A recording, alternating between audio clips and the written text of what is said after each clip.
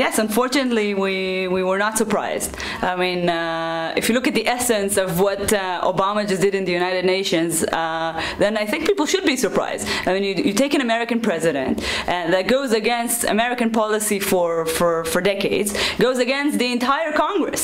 I mean, if you look just a month ago, he had 88 senators out of 100 that sent him a letter saying, do not do it, do not take unilateral actions in the United Nations. The House of Representatives, the American people all said the same thing, and still he went and did the exact opposite in the Security Council. So I think, yes, I think if this was a normal world, then we should have been surprised. Unfortunately, this is not a surprise. We knew it was coming. We knew that this was something that was cooking toward the end of the Obama administration, and unfortunately now we would have to deal with the consequences. I think it's too early to say. I mean, the resolution was not taken under Chapter 7, which means the resolution is binding under international law, but rather under Chapter 6, which is not a binding resolution. But still, the Security Council is something different. It's not the General Assembly, it's not UNESCO, it's not other entities. It has a different saying in the world, shaping the discourse in the international community.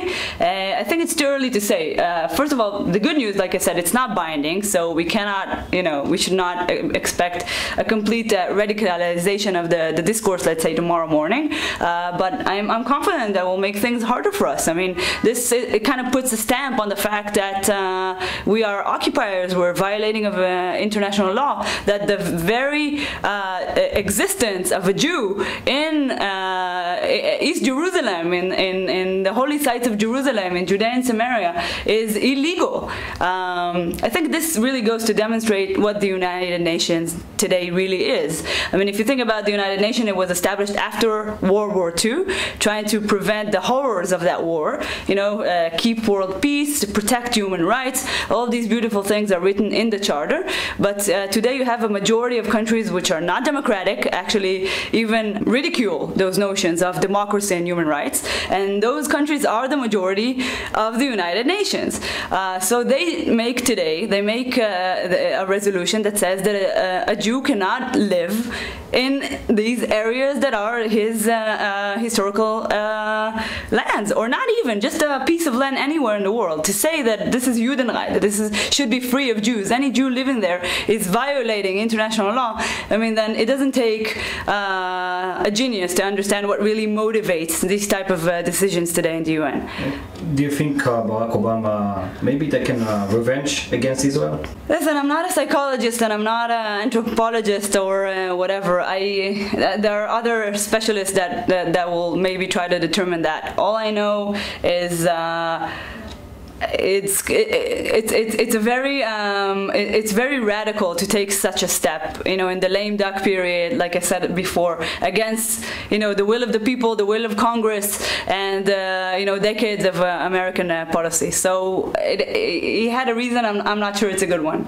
If you understand fully the fact that the United Nations, unfortunately, is a political entity. It's driven by political agendas. If you look again at who's the majority, who runs the United Nations, if you look at the blocks of nations working together, protecting each other, then you understand everything. That answers all the questions. It answers why Syria is not condemned in the United Nations. Again, there is a block. There is a political reason not to do it, not to go forward with it. Why Russia is not condemned by the United Nations? Well, Russia can veto any decision in the Security Council. I mean, everything makes sense if you understand the structure, the political structure of this organization. Also explains why Israel is, the #1 scapegoat by far in this entity.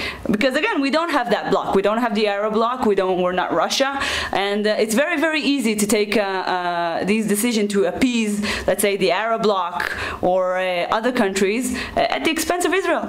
And you think the new president, Donald Trump, is going to change anything, like he say?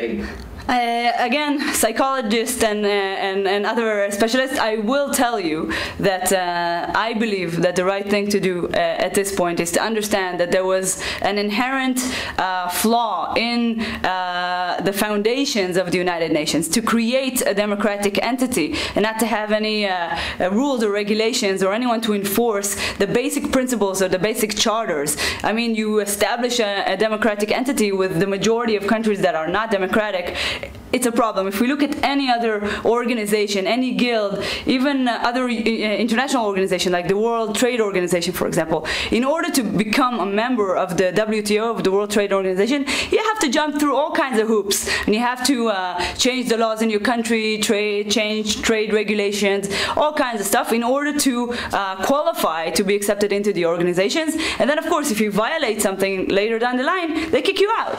So the same thing should be established in a new international entity that is truly about peace and human rights and democracy, and you have to qualify, you have to be accepted in. And I think maybe this is the change that I think is way overdue to the world. I mean, if you look at the world now, wars, terrorism, hatred, incitement, it's all getting worse and worse. I think we really need an international entity that is really about those things, and this is my opinion, this is how we should actually proceed in doing this. I already suggested it to my friends in Congress, and I plan on continuing to do that once the new administration begins.